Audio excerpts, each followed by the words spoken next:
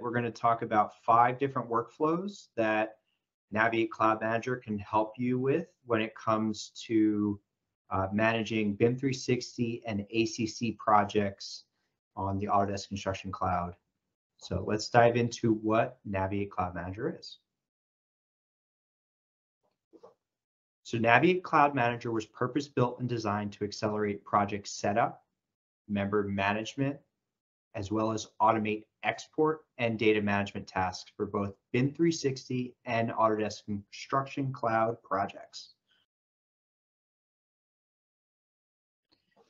So BIM 360 and ACC are awesome platforms. However, they are designed in a way that only allows you to manage one project at a time, while Naviate Cloud Manager is focused on enabling the management of multiple projects at the same time through a simple desktop application. Naviate Cloud Manager is the fastest way to create multiple BIM 360 and now ACC projects from an Excel template-based workflow. We have intelligent sync for folders and files between BIM 360 and ACC projects and a network location.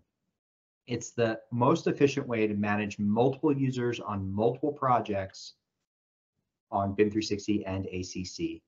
And now with our ACC support, we also include the capability to assign access to modules on ACC projects. We have tools that allow you to set up projects faster with folder templates that include files. And this same functionality can be used to copy folders and files from one project to multiple projects. Now we start getting into the automation side of things. So there's automation around cloud, Revit, work shared model publishing, automated uploading and downloading syncs and archives, as well as fully automating the export of PDFs, NWCs, and DWGs on demand or on a schedule. So that's a quick overview of what Naviate Cloud Manager is. Let's take a look at the 5 workflows that I'll go through quickly. So we have the first workflow, which is we're going to set up projects with the Excel template. We're going to create a couple projects in bulk, and then we're going to apply folder and file templates to those projects. We're then going to apply members in bulk to those projects and manage the products that they have access to, meaning the modules of ACC, as well as assigning their company and roles. Then we're going to export some PDFs, NWCs, and DWGs from multiple cloud Revit models at the same time in bulk. Then we're going to automate publishing multiple Revit models from BIM 360 and across multiple BIM 360 and ACC projects at the same time. And then finally, we are going to automate file transfers between a network location and the Autodesk Construction Cloud. All right. So let's dive into this first workflow here. Okay. So first, we're going to go to the projects module on the left-hand side in Naviate Cloud Manager, and we're going to download the Excel template to create projects. So we're going to save that template, and we're going to open up Excel. There's instructions as well as projects, and then there's a lookup table for all of the values. Here we can create BIM 360 and ACC projects from this Excel template, and it's clearly identifying which fields pertain to which type of project and which fields are optional and which ones are required. You do have the ability to fill out all this information and take advantage of all of the Excel tools to be more efficient when copying information between projects. All right, so now we're going to load that Excel template and we're going to create a number of projects in bulk. So we see all that information and verify it before we go ahead and select all those projects in bulk, and then we hit the create button. And then it'll just take a few seconds to create each of those projects.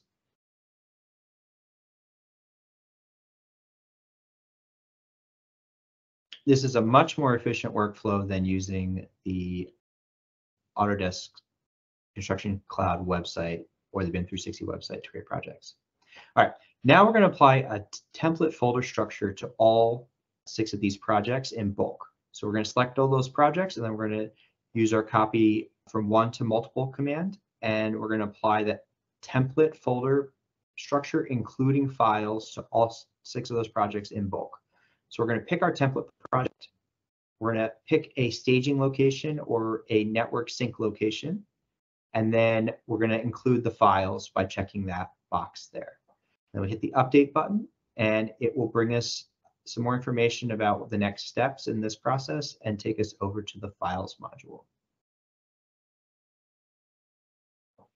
So it tells the user clearly what they need to do next, and it brings them over to the files module. This is where we can do manual uploads for these projects.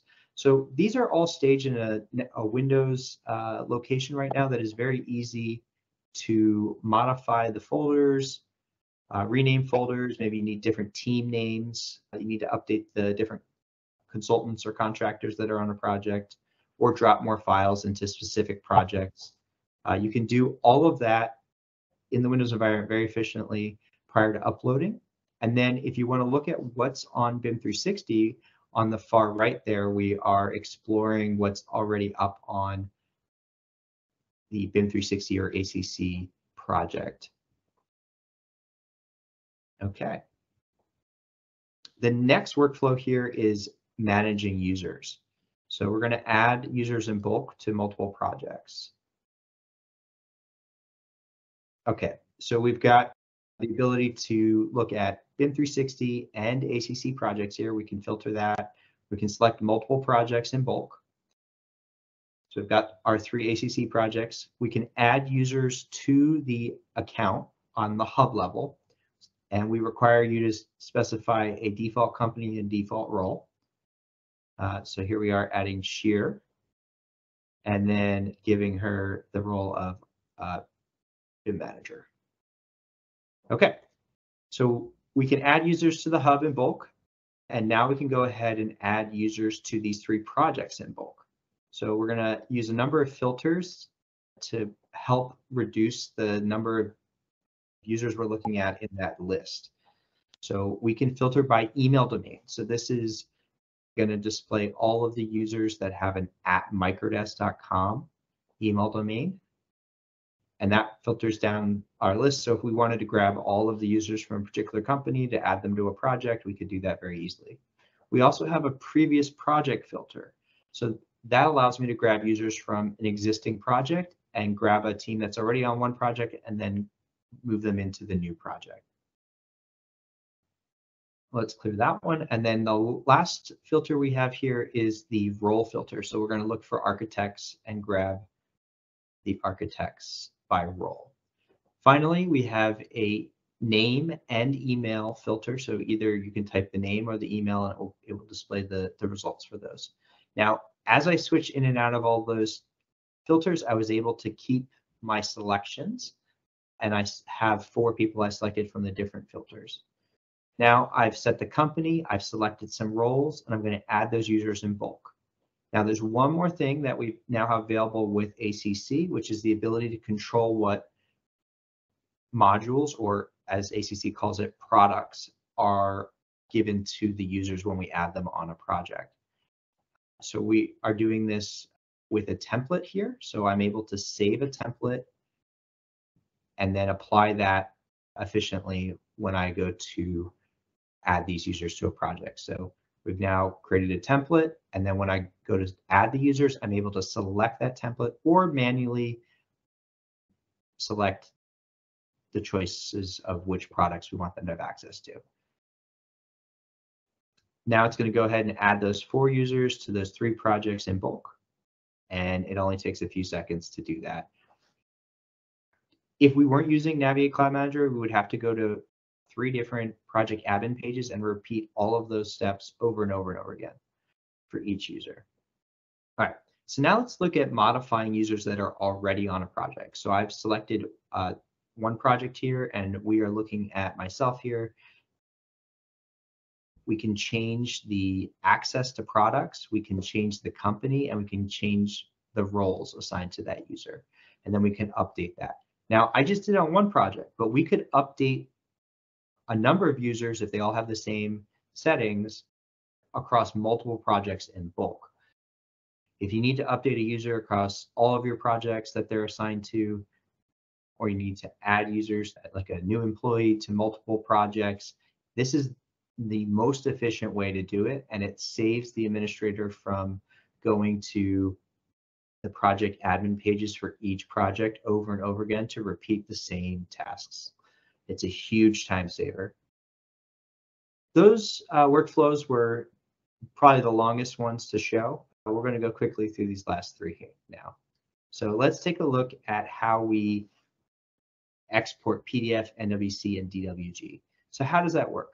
We configure it in Naviate Cloud Manager by selecting the models from the projects that we want to export from. We're going to use some filters to grab the correct print sets, and then we're going to schedule that. That scheduled export is then going to execute through the core product. That is a Revit add-in that will open up each of the Revit models that we've scheduled to export from and grab the correct print sets or the correct views if it's NWC and export that completely unattended.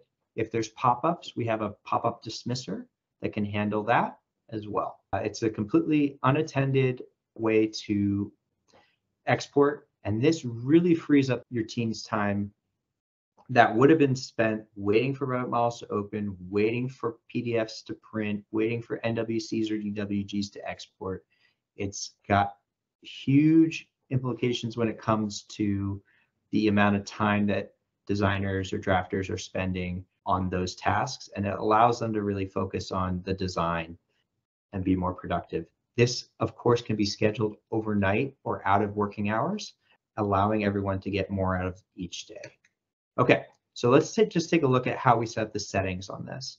We got three choices: PDF, NWC, DWG. For a PDF export, we're going to use a print set filter. So here we're just looking for the plumbing print sets, and we can use Bluebeam or an open source, and we can use either a combined or individual sheet export from Bluebeam.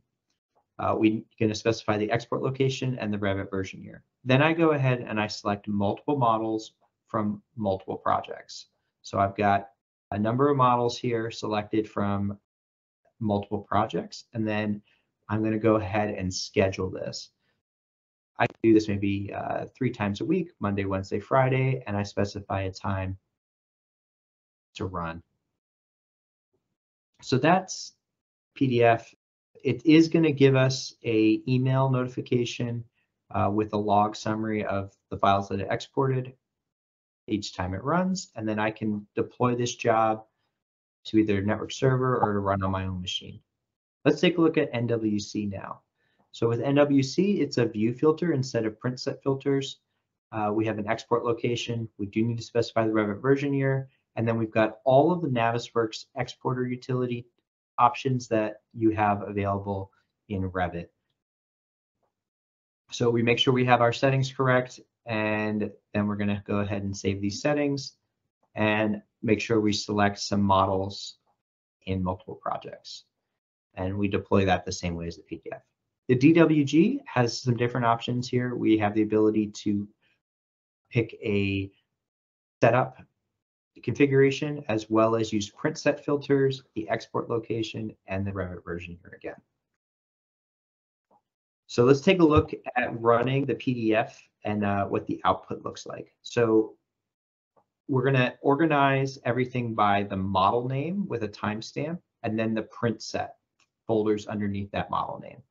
And then I'm just showing the difference between the combined and individual sheets. So here is a print set under the model folder with the individual PDFs. So that is how we can free up time on all the teams that are utilizing Revit on their projects, really save them a lot of time when it comes to printing and exporting. All right, publishing is a big deal. It really is going to help with the adoption of BIM 360 and ACC to publish cloud Revit models more frequently. The Autodesk platform does provide the ability natively to export once a week, but we find that that isn't enough. You're not able to take advantage of the compare version features unless you're publishing more frequently. Whenever you get an update on a model, you can compare the differences between them, and that is a huge time saver. But it's only possible if you've been publishing.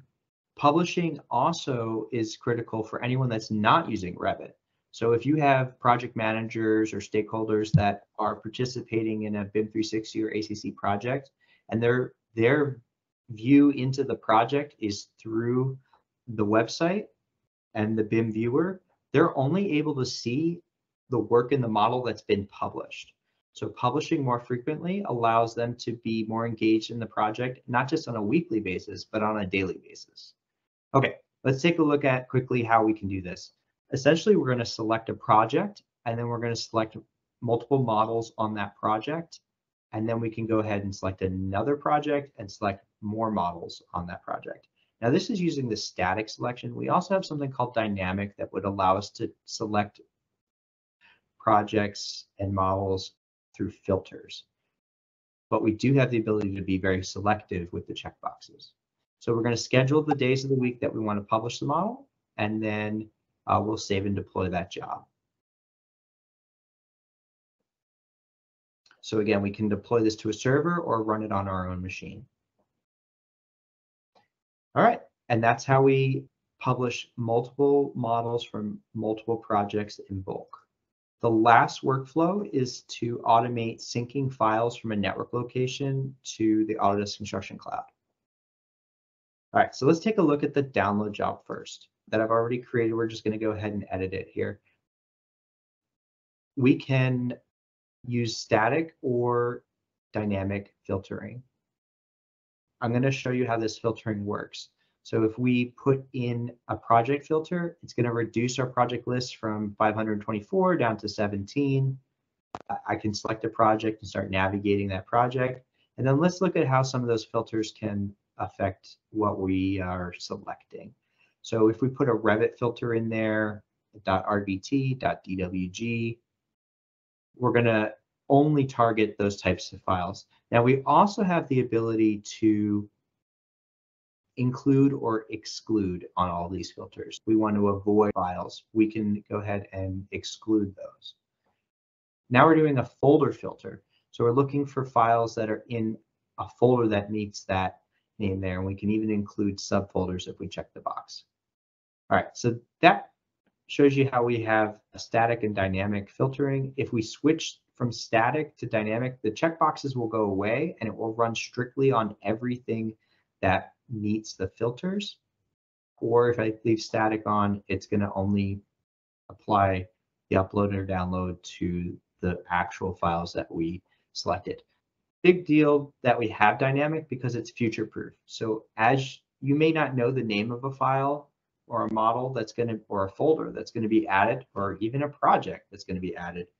But if it meets the filters, it will get included in future runs that are scheduled for the sync. Very powerful to use dynamic with filters, and it's also very controlled and targeted if you use static with the checkboxes. All right, so those are the 5 workflows for Naviate Cloud Manager. And here's just a summary of the features that are focused on project setup, member management, as well as automating model publishing, uploading and downloading, as well as exporting